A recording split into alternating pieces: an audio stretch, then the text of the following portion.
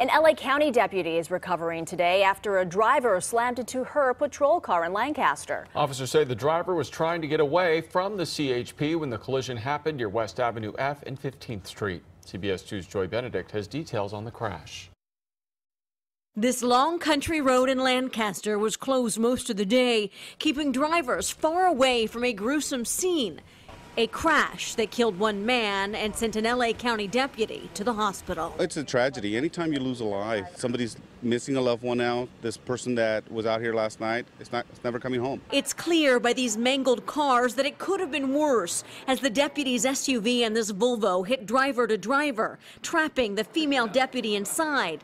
But thankfully, she's going to be okay. Anytime you're involved in an accident, it's something traumatic. It's not something that we expect to happen.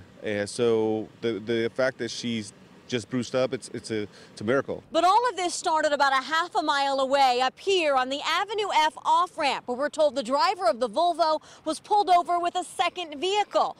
When the officer approached, they say the driver of the Volvo took off. The CHP officer barely got his lights flashing when the Volvo crashed. It was not a pursuit. As the lights came on, it was just almost immediate where the vehicle just veered to the left onto the oncoming vehicle. That second vehicle was the deputy's SUV, who just happened to be on the road at the same time without any knowledge of what was going on. When the officers approached the vehicle, there was a strong odor of alcohol coming from within the vehicle. Investigators say the passenger in the Volvo from California City was drinking and rushed to the hospital in serious condition. But they'll have to wait for a toxicology report to determine if the driver was drinking too.